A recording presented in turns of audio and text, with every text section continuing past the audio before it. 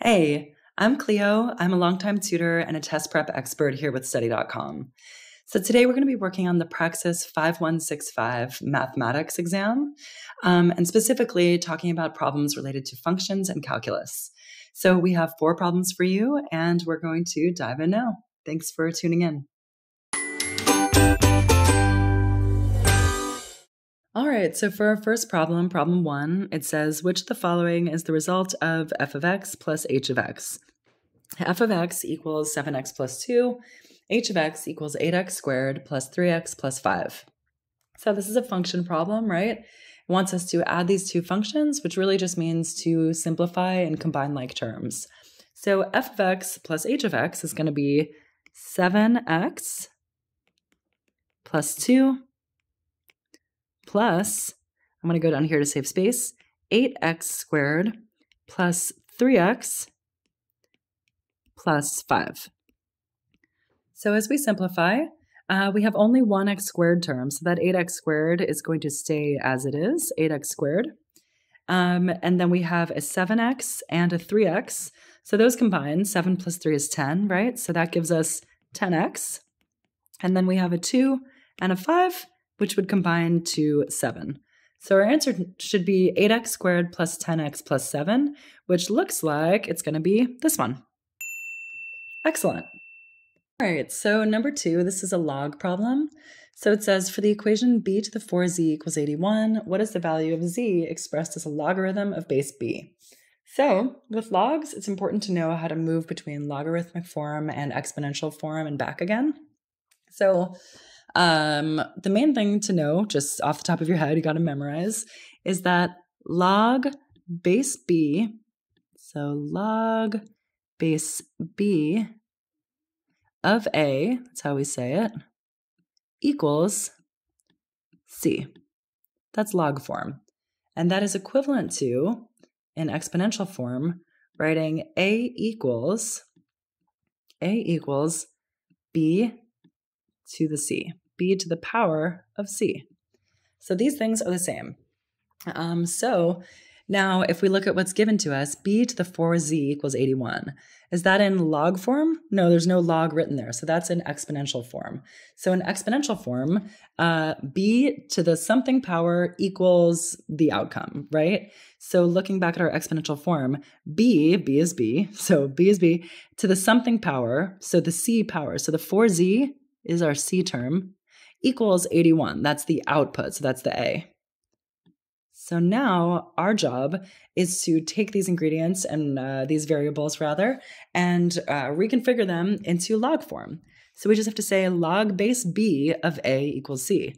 So log base b, because b is b, log base b of a, our a term is 81, log base b of 81 equals c. Our c term is the exponent here, so it's 4z.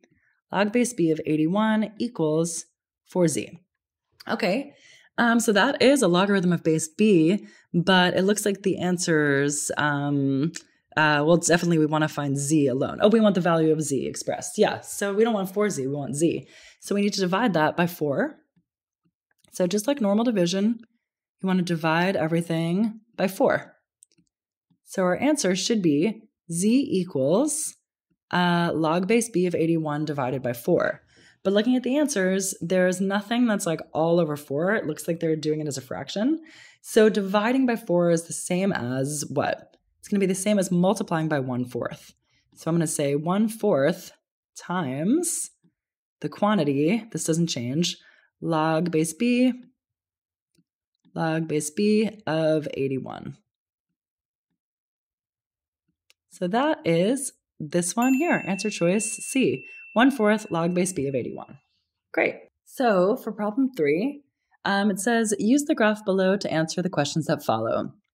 So it says the image above is the graph of a piecewise function. Cool. If the limit of the function is determined as x approaches -4, which of the following is the value of the limit? Well, let's see. Where is x -4? -4 on the x-axis is right there. So as x is approaching -4 from the left side, from -infinity, we're approaching, it looks like the limit would be over here, right? Even though that's not the actual point. But if we're approaching from the right side, from positive infinity, the limit would be right around here.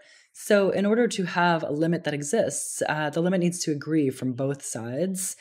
So in this case, it does not agree. So the limit does not exist. That would be this one. For our last problem here, it says given function h of x equals -2 to the negative x plus 5. Which of the following is the behavior of the given function with respect to whether it grows or decays? So we want to know, is this exponential growth, exponential decay, or neither? In order to do that, we want to kind of get a sense of what the graph would look like, what its shape would be. So we're going to have to just plug in some points and see what the output is and get a sense. So I'm going to make a little XY table.